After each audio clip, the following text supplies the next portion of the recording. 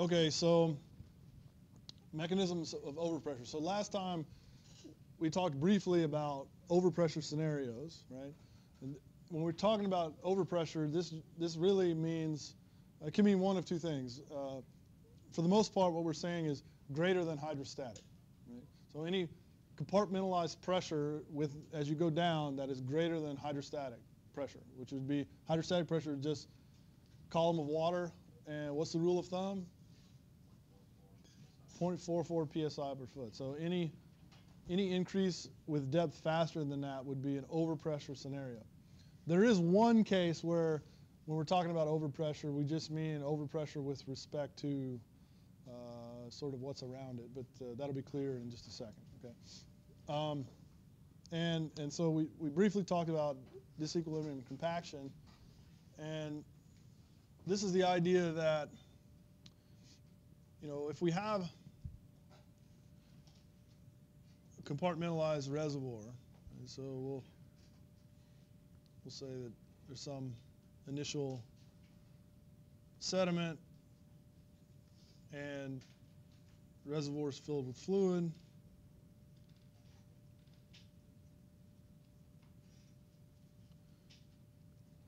And this fluid is going to continuously be diffusing into the layers around it via Darcy's law.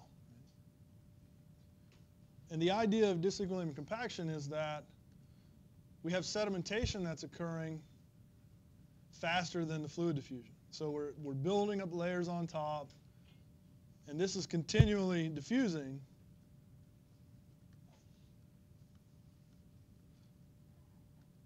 But the sedimentation occurs faster than diffusion, such that with increased sedimentation, we have increase in vertical stress, which is, you know, that increase in vertical stress and the fact that that's happening faster than fluids diffusing can cause the fluid to become trapped in an overpressurized scenario. It doesn't have time to equilibrate. In addition to that, if enough sedimentation is occurring fast enough, you can actually have, like, you know, you're just actually squeezing, right? So the excess weight on top, you know, is squeezing the pores to the extent that eventually, if there's enough, you could have some inelastic behavior where the pores actually collapse permanently, right? And if you're squeezing the pores with this excess weight or collapsing the pores permanently due to this excess weight on top, then you're going to increase the pressure, and if that increase in pressure can't be diffused via Darcy's law, then you're going to have an overpressurized scenario. Right? Yeah. Does that fracture the rock usually as well? It could. Well, no. This increase in pore pressure could fracture the rock. Okay. But a pore collapse is a different mechanism. So this is not really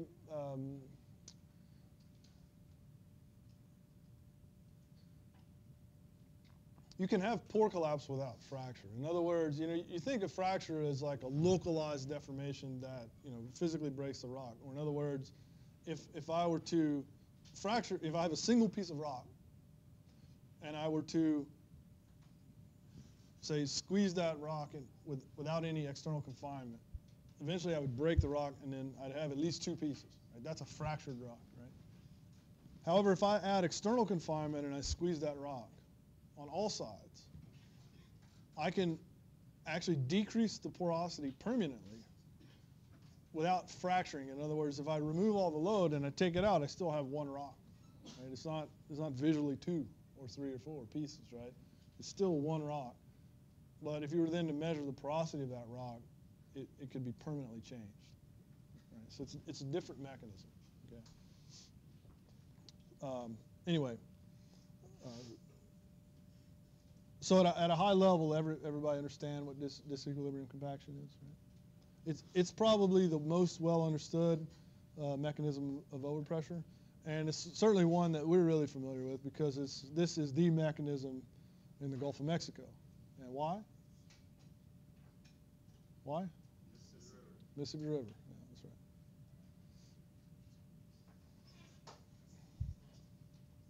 So we have this characteristic time of diffusion in a porous medium. So to try to understand where this equation comes from, so this is just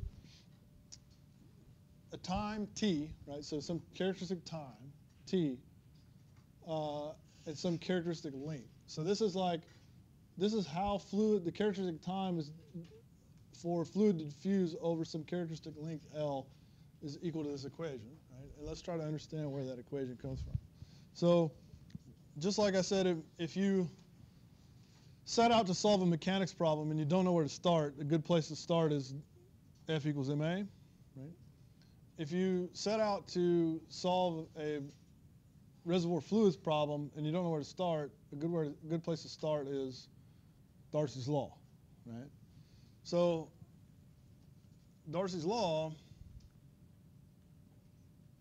is, Darcy velocity V is equal to the permeability, this is one dimension, over the viscosity. Now I know we usually use mu for the viscosity, but for some reason in Zobac's book, and I want to be consistent here with what's in Zobac's book in case you're reading along, he uses eta. Okay. So permeability over the viscosity, dp dx, right? Well, what's velocity in words? Yeah, distance traveled per time, if you want to say that, right? Yeah, length per time. So, yeah, we're just going to say, we'll replace this this velocity with some characteristic length over time. So we're interested in this characteristic time that the fluid would take to diffuse over some arbitrary length L. And so then if we just, and then I guess we're also going to sort of use a discrete approximation of this derivative, right? So we're going to, discrete approximation of the derivative would be that there's some change in pressure over some change in x, right? And this change in x that we're interested in here is L. It's the characteristic length. So we're interested in the change in pressure over the change this characteristic length. And so then if we solve that equation,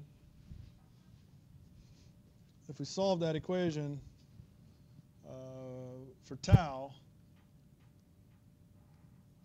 you should get something like tau is equal to 1 over delta P eta over k L squared. Now we'll come back to this and take a little aside. So in one dimension, if I have a little piece of material, and it might be easy to think of this material as a solid, but it works for a fluid too. And I apply a stress to that material, a force, a pressure, right? Call it sigma. And I deform that material. So this material has some original length L and some deformed length, let's say original length LO, some deformed length L. And what's strain? Like, what's our definition of strain in one dimension? Yeah, change in length over original length, right? And just depending on what your sign convention want, if you want positive strain to be compression or tension, then your change in length is defined as L minus L0 or L0 minus L, right? So in this case, we'll consider compression. We want this to be positive compression, yeah. So we'll consider it like this, right? And so then if I plot the stress versus strain, if it's an elastic material, I get a curve like that, and the slope of this is E, Young's modulus.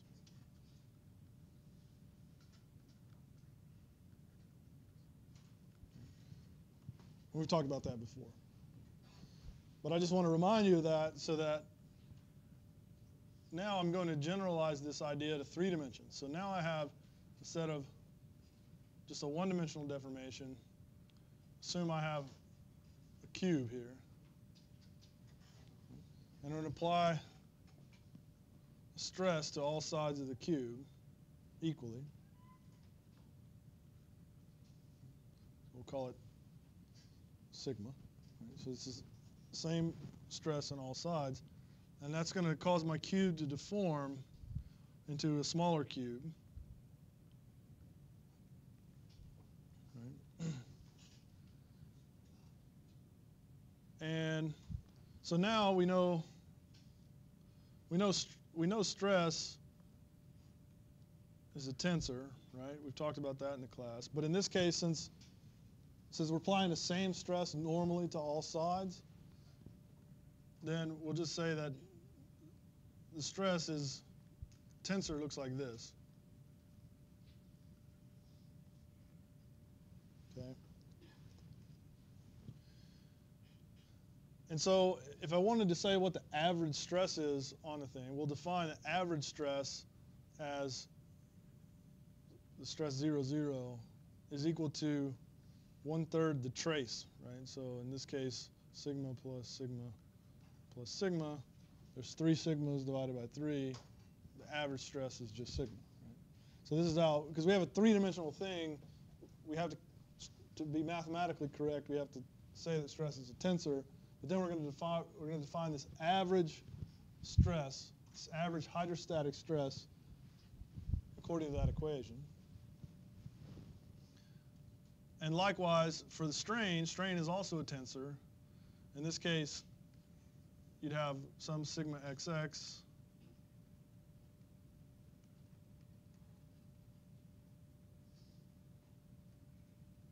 Right.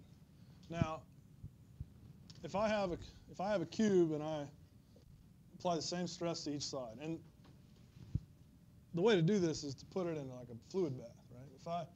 If I have a cube of material and I put it in a bath of fluid, and then I increase the pressure of that fluid, I'm going to apply the same stress to all sides of that material. And it's going to deform the material, but will the strains all be equal? If I apply a constant stress, will all the strains be equal?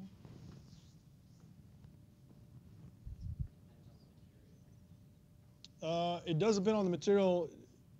The inequality could be more significant in materials that are anisotropic than they would be in isotropic materials. But even in isotropic materials, there'd be a difference due to something called the Poisson effect, potentially, right? And so in terms of like an average strain, I'm not going to try to define an average strain. I'm just going to say that sigma 0, 0, epsilon 0, 0 is just the trace, right? So it's just the sum of those things. And then if I were to plot, and the reason, what I'm trying to do here is I have tensors, right? These are tensors, and I don't really know how to plot a tensor versus a tensor, right? So what I'm trying to do is plot, come up with a scalar value that's representative of the deformation from the tensor. Come up with a scalar, because I can plot a scalar versus a scalar easily. Right? So I've just taken those tensors and I've defined scalar quantities, the average deformation and the volumetric strain. That's what this is called, the volumetric strain. This is called the hydrostatic stress. This is called the volumetric strain. And if I plot those against each other,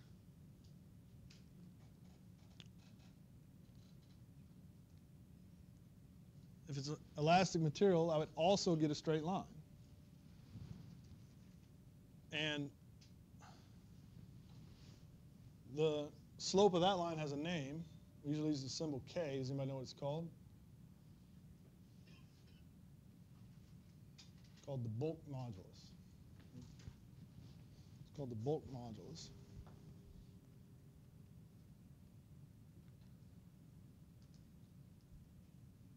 Okay?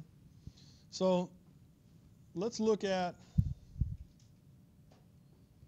a volumetric strain that's equal to 1.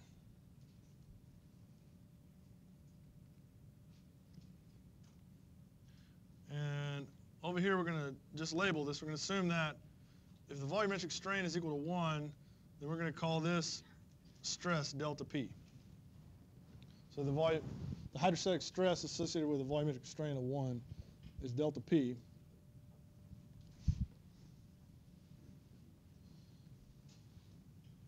So then, if I were to write, the slope, right, is K. The slope is K. Then an equation for that slope, according to those two definitions, right, the rise over the run, delta P over 1. Okay. So then I could invert that equation, and I could just say delta P is equal to 1 over K, 1 over the bulk modulus. And 1 over the bulk modulus has a name. We'll call that beta. And that has a name that you guys are probably more familiar with. The compressibility. So all of this was just to give you some pictorial sort of thought experiments to associate with our now grown-up definitions of stress and strain, and some things we can plot on a 2D axis, material properties we can measure, back to things you're familiar with. And so now we have a relationship between delta P and the compressibility that we can then go back, plug into our set of equations here, and so now we have beta is equal to eta over K L squared. Now our beta was the total compressibility of the fluid and the solid. So we can then split that up to say that we have the porosity times the compressibility of the fluid plus the compressibility of the rock. And whenever we write it like this, it's important to understand that. So we have the porosity times the compressibility of the fluid. That's sort of easy to understand, right? There's only fluid in the pores, right? So we only want to include, yeah. I got lost on the back on the slide where you were just writing stuff. Yeah. You had K equals delta P over 1, and then you said delta P equals 1 over K. Probably, I must. I told you I'm working without notes, and I made a mistake, I guess. Yeah, let's go back. Let's see. K equals delta P basically is the top equation. Should be 1 over delta P. Yeah, it should be the opposite, right? So yeah, thank you. That's not rise over run, is it? So are your axes wrong? No.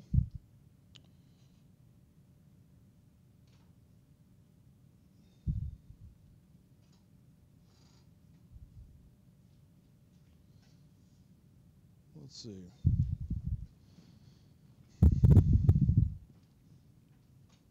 This is right, right?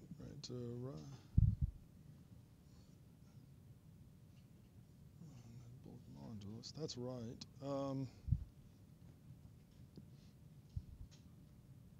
well, you know what's wrong?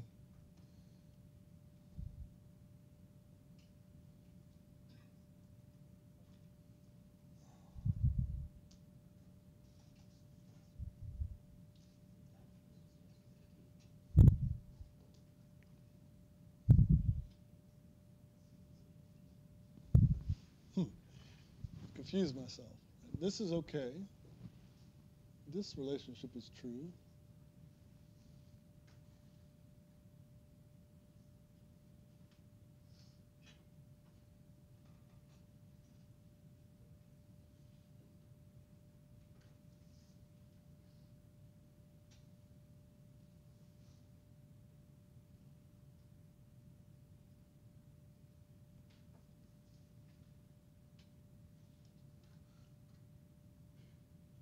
Sloping 1 over K?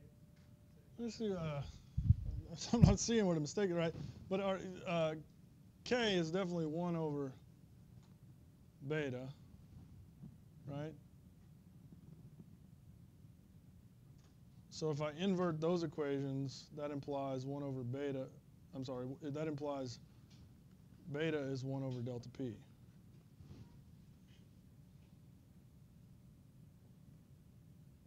Yeah. So,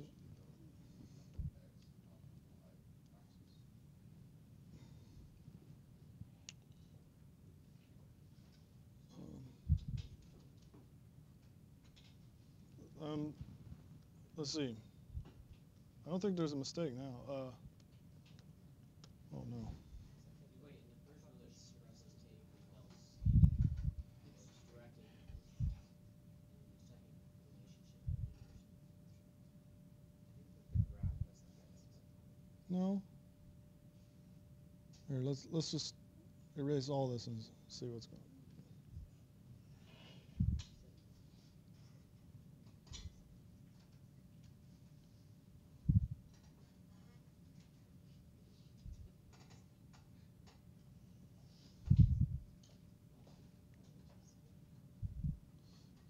Somehow in all this clicking back and forth, I seem to have lost the use of my pen over here.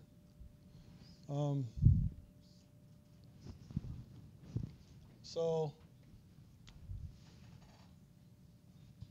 rise over run, delta P over 1 is equal to K. And K is equal to 1 over the 1 over the compressibility.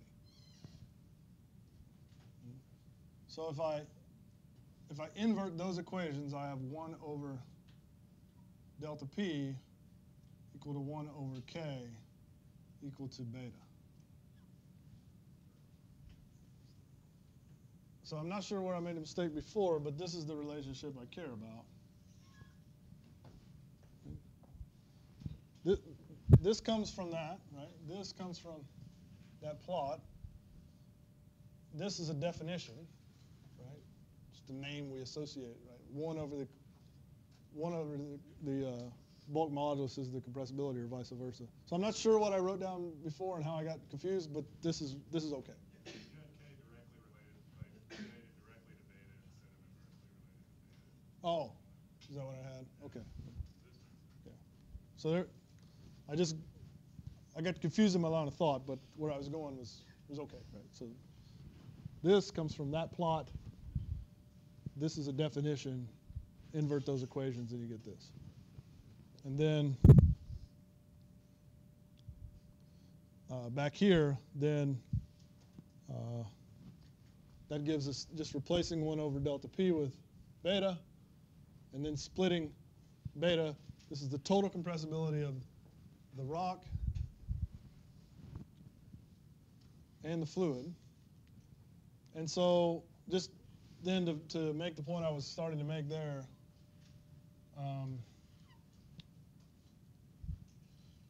our rock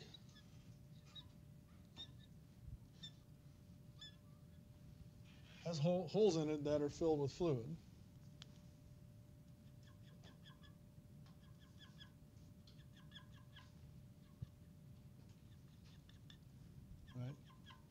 Right? The volume of these holes, the volume of the holes divided by the total volume is what we call the porosity. So therefore, to get the total compressibility, we want the compressibility of the fluid times the porosity. Right? And then, add to that the compressibility of the rock. But when I say the compressibility of the rock, and that's why I need the picture here, you might think, well, you're talking about this compressibility, right?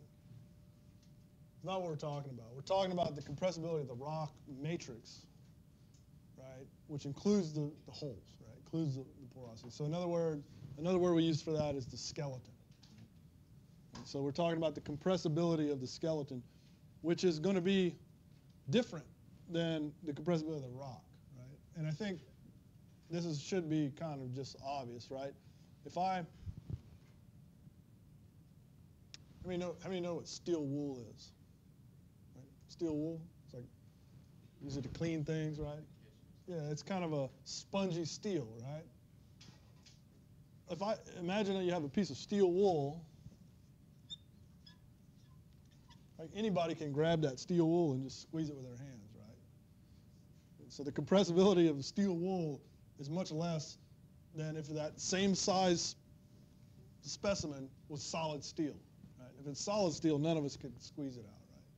So what we're talking about here with the compressibility of the rock is the compressibility of the rock matrix, this thing, or think of the steel wool.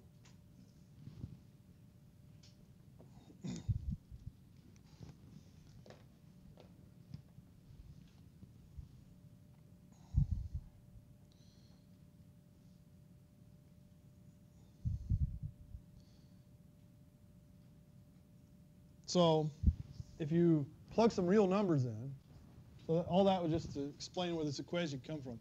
If you plug some real numbers in, tau is on the order, and all we have to do is work with orders of magnitudes here to understand this. For something very low permeability like a sand,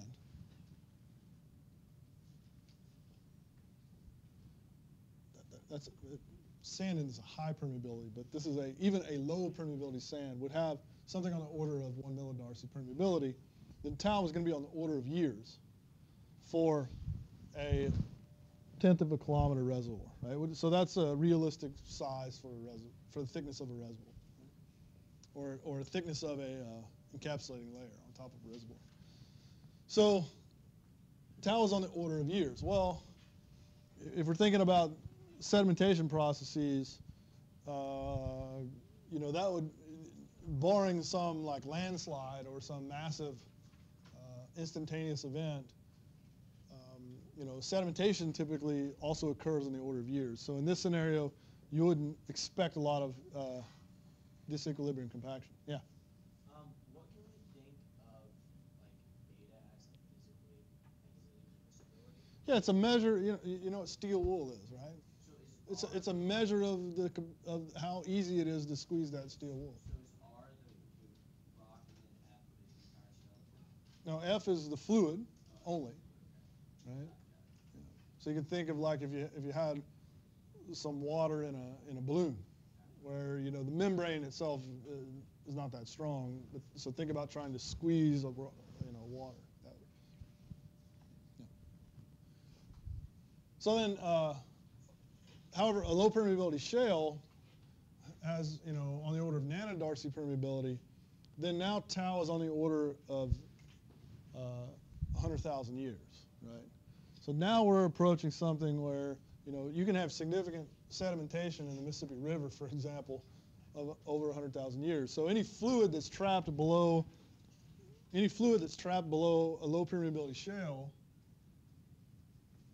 in the Gulf of Mexico, where you have the Mississippi River constantly producing sediment, then and you have these time constants on the order of hundreds of thousands of years, then you're going to get overpressure scenarios. Right?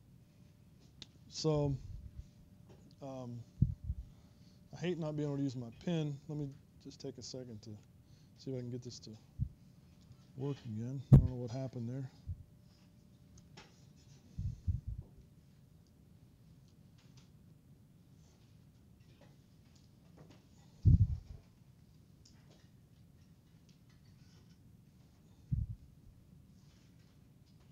Maybe I got it back. All right.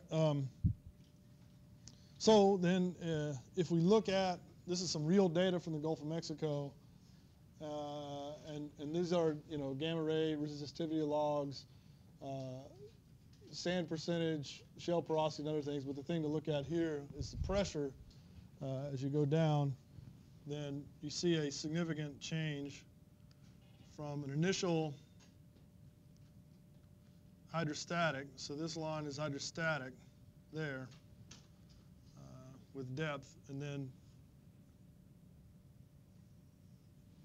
you see sort of a significant change at some point in the pressure approaching lithostatic. This is due to overpressurization. And this is in the Gulf of Mexico, so the mechanism is disequilibrium compaction. Is it typically like shales that might cause fluid not to migrate out? Yeah, there would be some. Yeah, I mean, if from the reservoir all the way to the surface was sand, then it would constantly diffuse, right? So there has to be some seal, right? So that's where that number came from.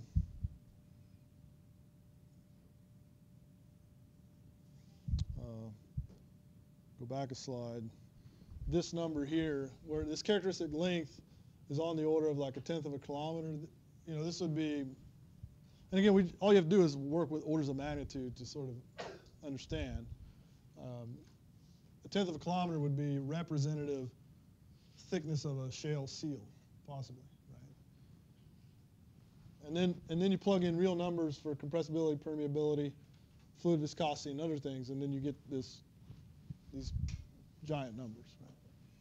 So it just conceptually, I mean, this just adds some physical intuition to this concept of disequilibrium compaction. You can put some real numbers in there and understand why this occurs.